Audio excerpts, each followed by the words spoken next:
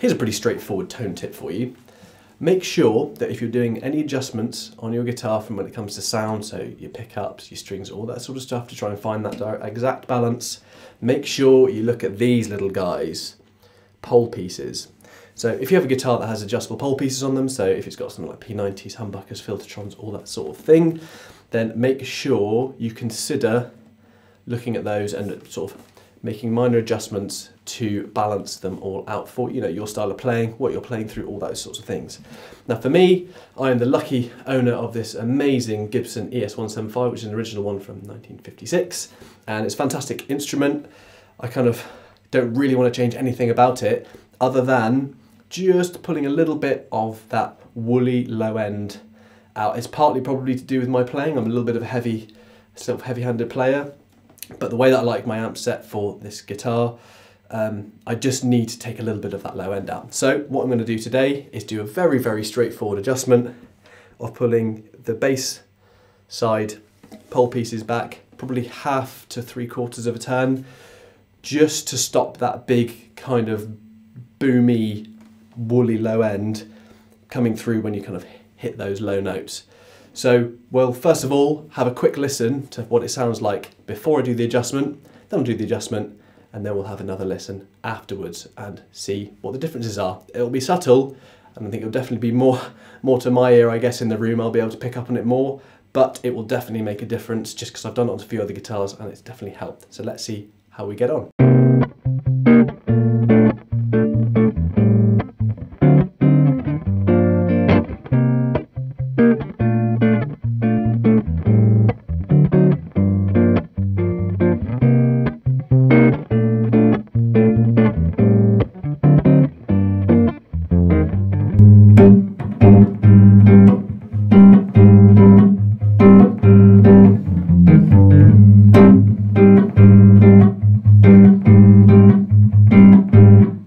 Okay, so that's how it sounded before the adjustment, and what I'll do is I will also put up sort of a side-by-side comparison, sort of maybe photos taken from sort of a side profile, so you can just see the subtle difference in pole piece height once it's all done, and you can kind of get an idea of just how small the adjustment, but sort of how big a change it can be. But we'll get to doing the adjustment now, and we'll see how we get on. So like I say, it's going to be a small amount of movement, so it's probably going to be, I reckon, about 1/2 turn on each,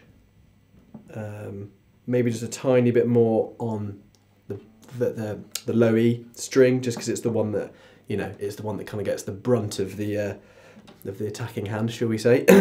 So that's 1/2 turn on that one, then another 1/2 turn on that one.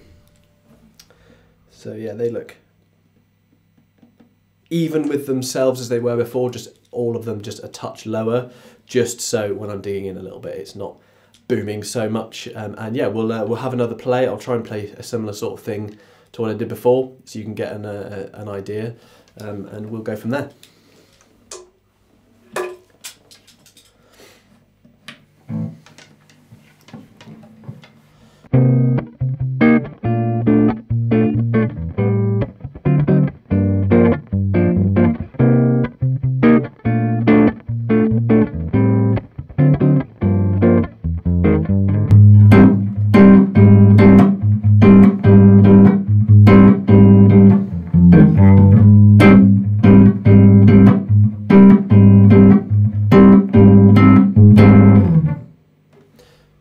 So straight away, in the room, it's always hard to get these things to come across in the recording, but in the room, straight away, it's not so, I don't know, overpowering in my ears. It's not kind of taking away from, you know, when I'm sort of hitting the higher strings, it's not just kind of woofing all over that and things like that.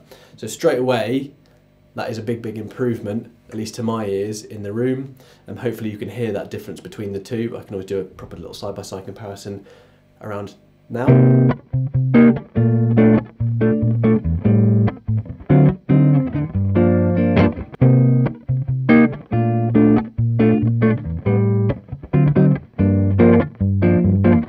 So it's subtle, but it's definitely there. And, you know, I might adjust accordingly as I go on. That's obviously just one small adjustment that I have made.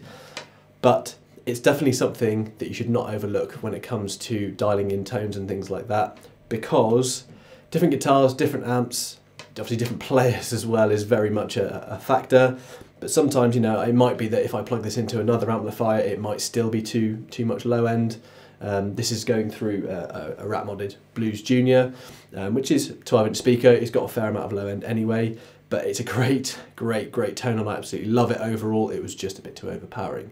So make sure when you're finding out your tones and just figuring out kind of what's going to be right for you, look at those pole pieces if you have them on your pickups, and just maybe do very subtle adjustments and see if that helps you out. As always, thank you very much for watching, and if you can hit that subscribe button and you know, share it with anyone you can, because you just never know, they might just find their perfect tone just with a very small adjustment. And we'll see you in the next video.